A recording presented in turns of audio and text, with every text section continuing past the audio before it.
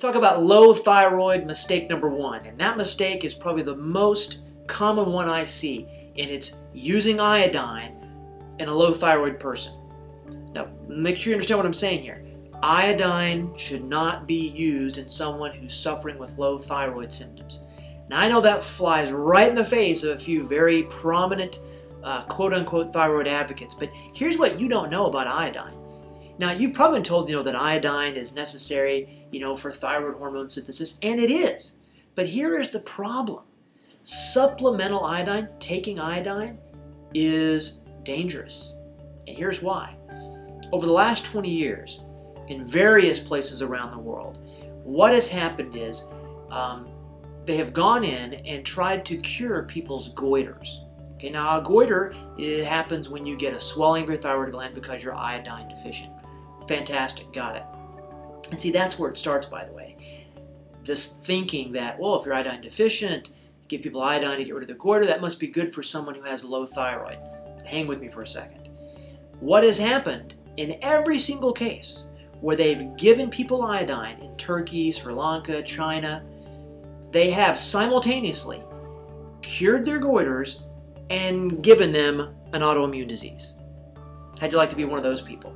You can clap yourself on the back. Hey, we cured your goiter, but we also gave you Hashimoto's autoimmune thyroiditis. What that means is iodine is a trigger. It's a trigger for Hashimoto's autoimmune thyroid. And Hashimoto's autoimmune thyroid is the #1 cause of low thyroid in America. It's not iodine deficiency. It just isn't. See, this whole issue of iodine exposes a really horrible dichotomy between, traditional medicine and quote alternative medicine. Well, here's the problem. Traditional medicine is looking at TSH and T4 and T3, and they don't even really care about iodine. They're not even going to give you iodine because whatever your problem is, whatever it might be, the only thing you're going to get from them is thyroid hormones. Okay, so that's them over here. They've got thyroid hormones, no matter what. Don't care if it's Hashimoto's, conversion problem, underconversion, binding gland, doesn't matter. All those things you might not know about. You're getting thyroid hormones.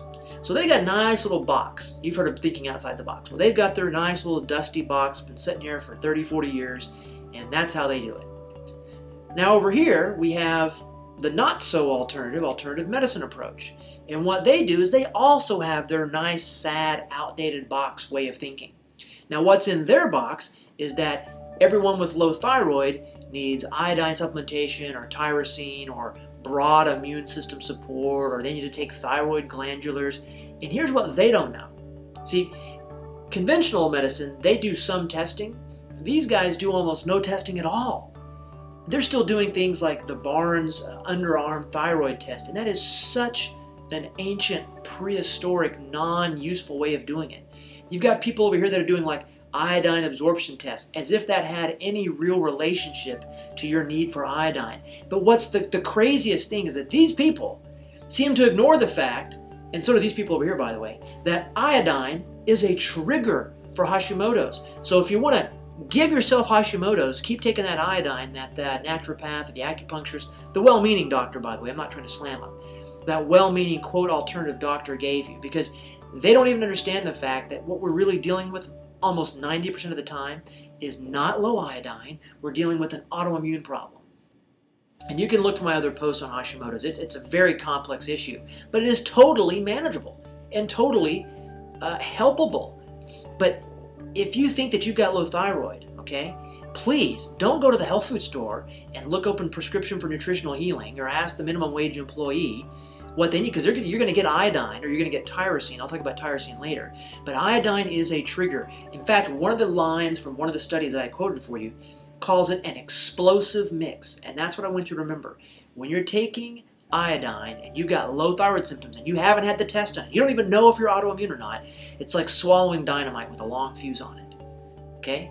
It could trigger a massive autoimmune process that is never going to stop. See, having low thyroid symptoms and maybe having an underactive thyroid gland is one thing. Having an autoimmune disease is a whole other ballgame. And if you keep taking iodine, you are like playing Russian roulette. You're swallowing dynamite. I don't know how many analogies I can mix here, but you need to stop. That's the biggest thyroid mistake I see.